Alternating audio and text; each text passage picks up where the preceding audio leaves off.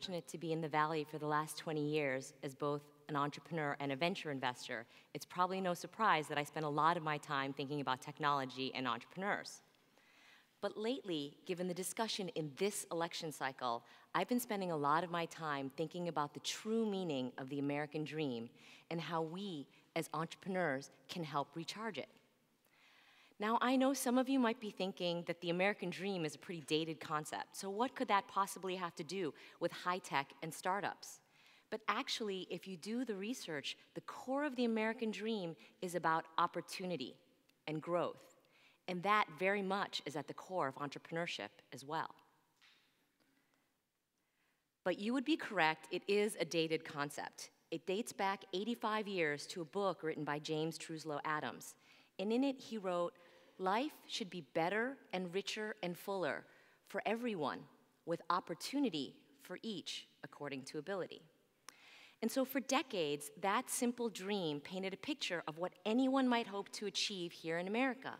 And it fueled growth and it fueled our economy. But you might have noticed that the American dream over the last decade or so hasn't been doing so well.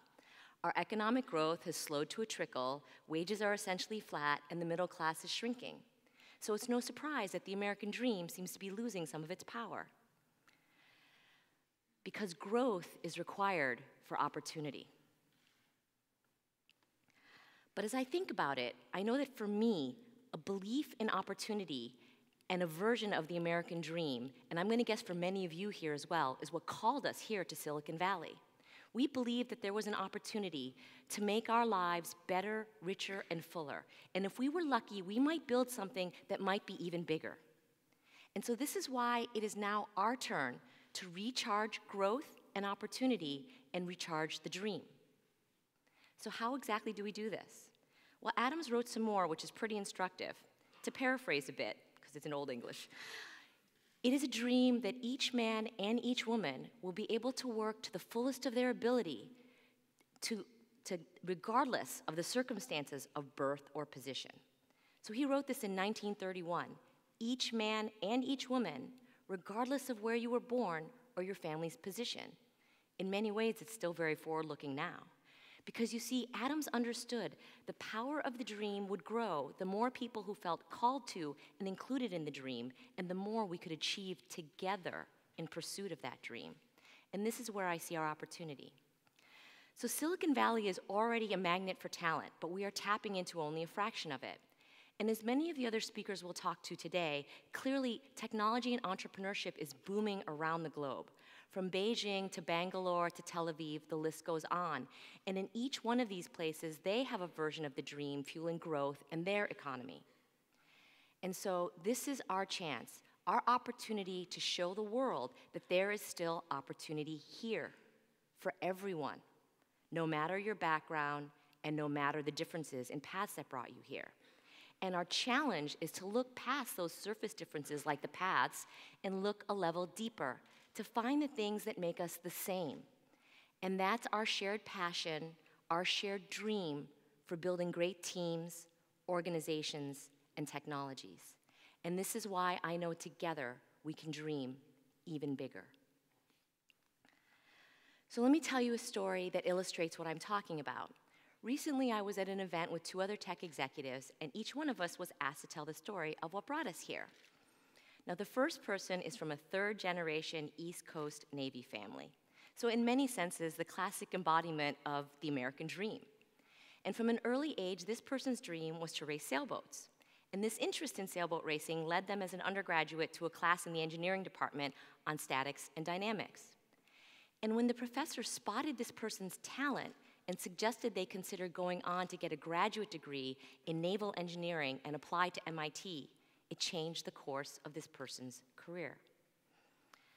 The second person told a really different story. This person grew up not too far from here in the Central Valley of California, but to parents who had given up on the idea of the American dream, or at least the idea that there was any opportunity for their children.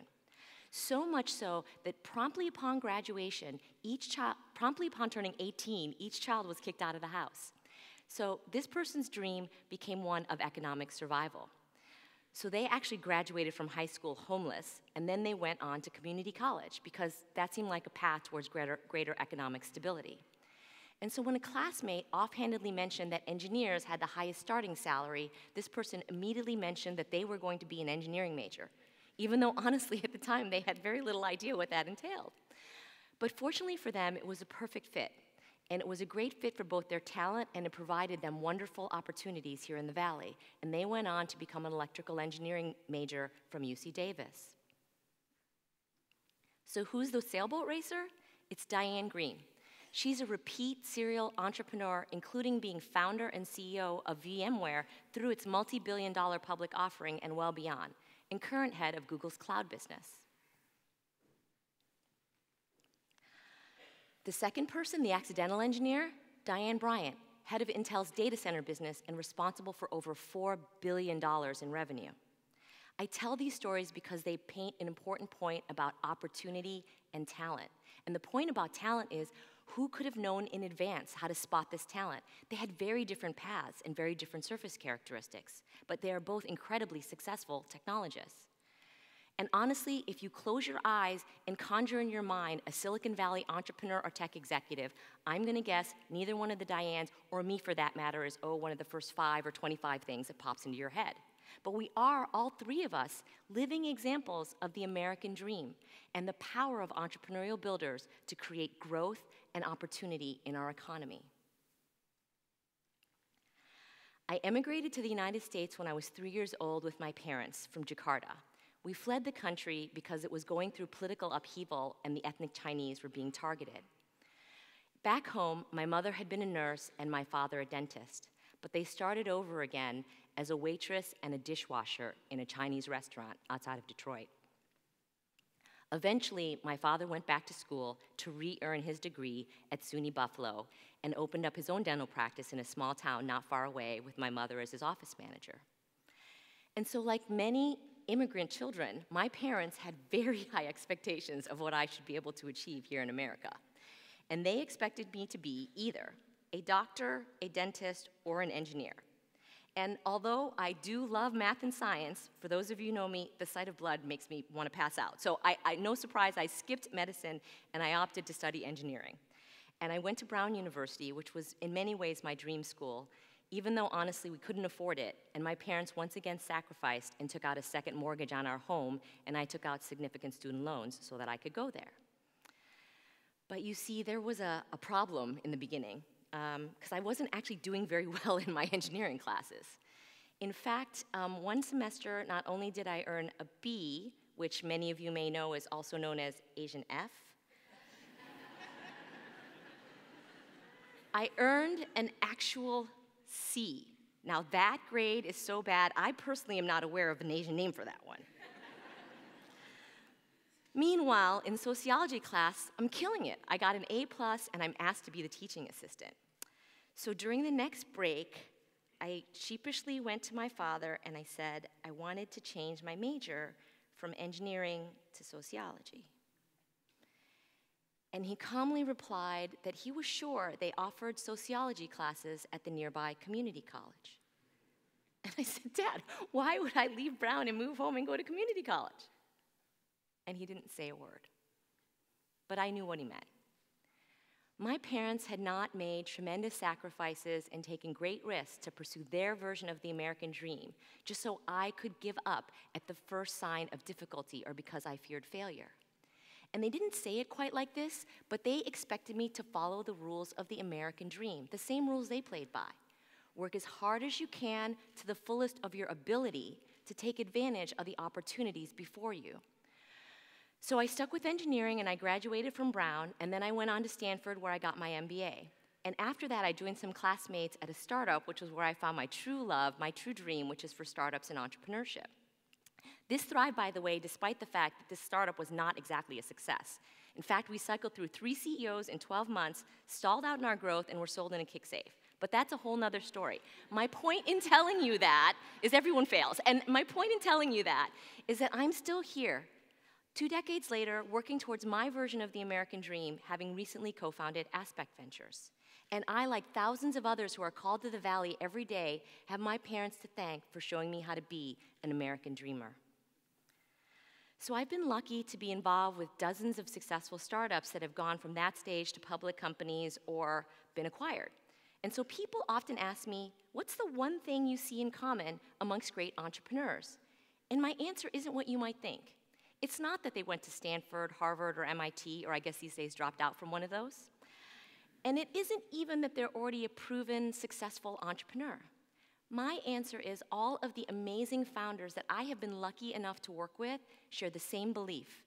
They are building a company because they believe what they are doing will make the world better, richer, and fuller in some way. So you see, that is the ultimate example of an American dreamer in my book, because they are building something to make that better, not only for themselves, but for their teams, and ultimately for the customers who will use that technology. Now, another thing I've observed about tech entrepreneurs is they're data geeks.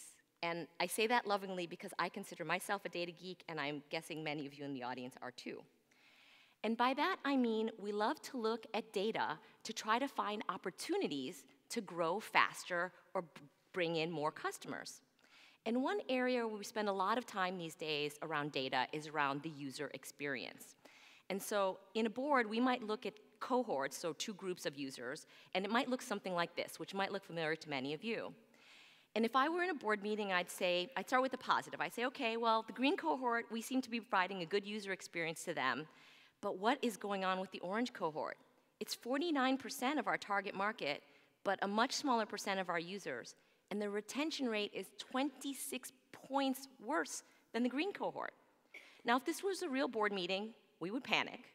Not really. We would dive deeper into the data, and we would try to brainstorm on ideas of things we could iterate on the user experience between now and the next board meeting. And we would iterate those things, and we would test and measure them. So we might change the user experience in terms of onboarding, or we might come up with features. But we would expect to see measurable improvement by the next board meeting. Now, what if I told you this is a user experience, but not for our customers? It's actually the user experience that our teams see at tech companies. And I happen to have cut this data by STEM graduates, by gender, but I have the data for other diverse cohorts of STEM graduates, and unfortunately, the data would look similarly bad, if not worse. So here is our opportunity and our challenge. What if we use the same type of data-driven, rigorous, analytic techniques to the user experience that our teams see that we use for our customers? And what if we expected to find measurable improvement and results in a reasonable period of time? So you see, as dreamers and entrepreneurs, this is our challenge and our opportunity to change our user experience to draw in more of the great talent that's out there. Okay, I know some of you are still probably skeptical and saying, why do we need to change anything now? I mean, last speaker told, and others will, tech and entrepreneurship is fueling growth around the globe. But at the same time, those technologies that we're part of helping to create is changing the nature of the world and our users at the same time. So let me give you one example, just one, of what I'm talking about. In 1995, the year Netscape went public, less than 1% of the world had internet access, and 61% of those users were here in the US. 20 years later, which is a blip in history, the great news is half the world has access to the internet, but less than 10% of those users are here. So you see, to stay ahead, we need to build teams that share not only our dream for what we're building, but also teams that understand the diverse needs of the customers that we are building these things for. And the same holds true in my part of the industry, which is venture capital. It's a small percent of US investment dollars, about half of 1%, but it really does fuel the American dream and our economy, because venture-backed companies today account for jobs for more than 1 out of every 10 Americans. And this was done with less than 20% of venture founders being female and less than 6% of venture investors being female. Just imagine how much more fuel we could provide the American dream and our economy if we figured out how to tap those dollars against a broader range of talent. Okay, so I'm not going to read all of this data because I think I've probably dated you out, but I'm going to summarize it. All of the data shows that diversity, and that's along all dimensions, leads to improved performance for our teams, our companies, and our boards. And this improved performance yields measurable financial results. There's a saying in venture that you either are investing out of greed or fear. So suffice it to say that all of the data shows we should be investing in improving the talent diversity in our pool out of greed for improved financial performance, and not just out of fear for the fact that we now need to report our employee data. Adams was spot on in 1931. The American dream only reaches full power when it includes opportunity for everyone. So I stand before you today as an entrepreneur, a venture investor, an engineer, an immigrant, a minority, and a female. And believe me, when I say those words out loud, I understand how truly fortunate I am to be here today. And I'm especially fortunate to have had all the opportunities that I've had and all of the amazing people who have joined me on my journey towards my American dream. And so clearly, I'm a believer both in the dream and in the power of entrepreneurial builders. And this is why I know together we can recharge the American dream and the economy to provide growth and opportunity. I believe this because I see how the technologies we've been part of helping to create spreads knowledge and information around the globe instantly, and in doing so, it spreads hope and a belief in opportunity for all. I believe because I see how the American dream fueled my parents and fueled me and my sister, and for that, we are incredibly grateful. I believe because I have a third-generation American dreamer in the audience here today with me, and she is early in her journey in knowing what her dream is, but I'm confident that she will have every opportunity to work to the fullest of her ability to pursue that dream. And I believe because I know that as entrepreneurs and builders, all of us, we can recharge growth for everyone. And that is because we, at our core, we are all dreamers. Thank you.